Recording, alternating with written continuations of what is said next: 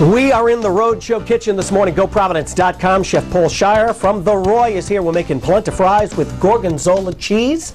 That alone sounds fantastic. Thank you. Thanks for coming in today. I appreciate it. Thanks for having me. All right, let's go over the ingredients. So anybody at home who wants to maybe whip this up tonight and surprise family when they get home can do that. And we'll talk about what we need to get this going. The first step is to make the polenta. So we need a fine ground cornmeal, heavy cream, a little grated cheese, some whole butter, some chopped thyme and parsley, salt and pepper, of course, and then we top it with the gorgonzola and the parsley. Okay, now when you, for the cornmeal, I mean, is there anything specific? I mean, I'm sure there's a bunch of different types, that we could buy in the market. Is there anything that you really, I mean, you're the professional one. The fine ground, because it blends easier, and yeah, it's pretty simple to make. It's pretty simple to make. Now, how and it'll all hold together so that we can make these French fries and everything? It holds together, and after we whisk it and make the actual polenta, we lay it out on a sheet pan, cool it for a little bit, and then we can cut it, and it'll hold its shape after. Okay. So that's to cool in the refrigerator for, I don't know, 20, 40 minutes. And this is something simple anybody can make. I mean, you're the professional guy, so I mean, simple to you may not be simple to somebody at home. I'll have a simple recipe that we can follow right along at home. Okay, and some of the other ingredients we have the Gorgonzola, the cheese and everything else that we... You can also substitute goat cheese, Boursin cheese, anything, fresh mozzarella, anything you really want to put on there. If you don't like the Gorgonzola, you can sub whatever kind of cheese you want. Okay, all right, I know a lot of people, some cheeses they like, some don't like the blue cheese and everything else, so substituting is cool for this recipe. Absolutely. We already have, you already have some... house marinara sauce. Which I made but that's also... I mean, you made this one, but you can also use a store-bought. You can use whatever your favorite is, or if you have grandmom's recipe you like, you can use that. All right, perfect. It smells fantastic already, and we haven't even gotten cooking yet. Let's go back to you. We are about to make the polenta for our polenta fries that we are making with Chef Paul Shire from the Rhode. And what exactly is going to go into polenta? It's pretty simple to make, right? Pretty simple. Okay. You can either use stock or water.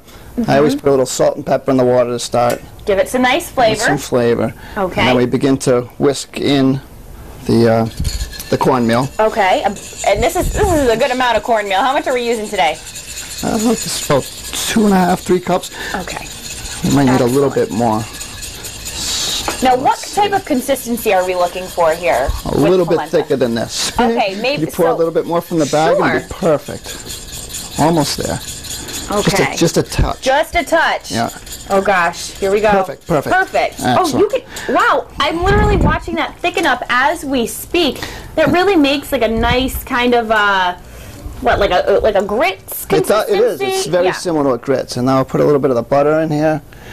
And we'll pour a little bit of the heavy cream. Heavy cream. Excellent. Oh, wow. And the grated cheese. And grated cheese. What kind of cheese are we using today? That's Parmesan and Romano blend. Oh, okay. So that can just... put like half of that. Okay. Perfect. Excellent. Yeah. So it's nice and cheesy, and that'll all hold together. Right. And we're going to mix this all together, and we're going to put it onto a sheet pan. Okay. And then let it solidify in the refrigerator. And all right. And how much time does it need to sit for? About a half an hour, and then it'll come out. Oh, it like comes out into these sticks. Okay. Cut little strips out of it afterwards. Excellent. And you can see, you can see the flavors in there. Are there also, did you kind of add some fresh herbs? Fresh herbs. Thyme, a little bit of sage, parsley. Maybe kind of whatever you're growing in your garden even around this time. That'd be great. Excellent. And then you make your own marinara, whatever your favorite gravy is. All right. We are going to talk about that a little later in the show because that's when we're going to assemble our entire dish and, of course, try it and talk about your jacket. And talk about the jacket. All right. We're going to do that all a little later. Back to you. This morning in the Rhode Show kitchen, we are cooking with GoProvidence.com with Chef Paul Shire from the Rhode, and we are ready to finish up our polenta fries. But first, talk about what's in that pan, because you saw us mixing up the cornmeal and everything in the last segment. So you made the dough in the pan right before the break, and then I transferred, I sprayed it a little bit with some kind of food release or for an olive oil or something so it doesn't stick. Okay. Poured the mixture in there and made sure it's evenly distributed, and then we're going to let that solidify in the refrigerator for half hour, 45 minutes so it gets cold. Okay. And then we'll cut little strips like that. Excellent. All right, so these are the strips right here. Okay. Now, we just want to flour them. That's a little flour, cornmeal, salt, and pepper. So you want to toss it in that a little bit. And while you're doing that, I'm going to put the olive oil in the pan. You want to make sure the saute pan gets nice and hot so we can get a little color and texture on it. Just bang off a little bit. So it really doesn't stick to the pan too, right? Right. There we go. And if you have a non-stick, you can just put it right in there. Yeah, right. If you got a non-stick pan, it's even better. They hold together really well too. Right. Once, if you just make sure you cool them for long enough, and then they'll gel. They'll gel right up. Yeah. And you can do it with grits too. I mean, I did it with grits and made a lobster sauce and put it on top. So it was like a seafood and grits, and it was really nice. But this is good with the marinara. And just any, was that you said that's flour? So just any type of, just all-purpose flour. A little bit more of the cornmeal mix, salt and pepper, a little bit, tiny bit of garlic, and then we throw it right in there. And we're going to get a little color on them. Okay. And delicious. And let's talk about the sauce too that we're going to coat over it. You kind of made your own marinara, but it's pretty. There's a lot of stuff going on here. I like mine chunky. So, I do too. Yeah. How did you chunkify this one? What's going on in there? So it has been chunkified. It has been chunkified. There's so many chunks. I have to give it a little stir here. Wow! Yeah, but no, there's onions, garlic, some fresh basil, crushed red pepper, and I use the whole tomatoes and break them up a little bit, and the crust as well. Good. And it makes a nice stew. So roughly, I mean, about how much time do we cook our? We just want to get them a little bit of color and texture on them, so it's going to take, I don't know. We can let it go another minute or so on each side. Okay, so while get a little bit golden brown. While this is going on, then this here we're just going to let this gel. We're going to that would have already been in the refrigerator for half an hour, so that's actually this. Okay. But yeah. Got it. So let's move this up. There you go. We'll put it aside. Put that back for now. And you got to tell us about your coat.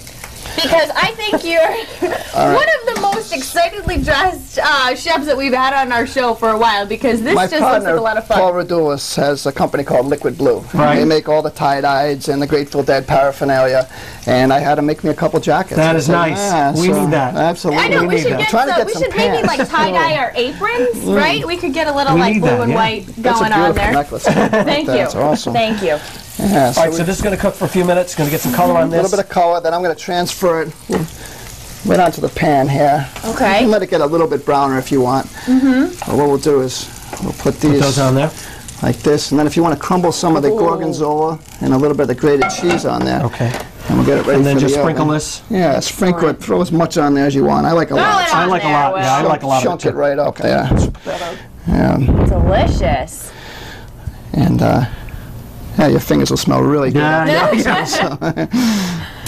then we have our sauce that we're going to add to that. So I'll put this in the oven for, I don't know, 10, 15, or a little bit less if you have it hotter. What temperature is your oven? 400. 400 degrees. For about 10 minutes. But we do have a finished product right over here. And that looks fantastic. It does look fantastic. We've got all the cheese melted. Remind everyone, too, where you guys are located, so where they can get something like this. 150 Chestnut Street in the Knowledge District it is now. So I almost said jewelry, but it's not. And that's the actual portion. That's what you get if you come down and order the Polenta Fries appetizer. If you come down on Friday or Saturday nights, we have jazz going on from 8 o'clock on, and it's not so loud that you can't hear yourself. Little ambiance while you eat your dinner. That is always good. All right, if you want this recipe, you can head to our website, WPRI.com.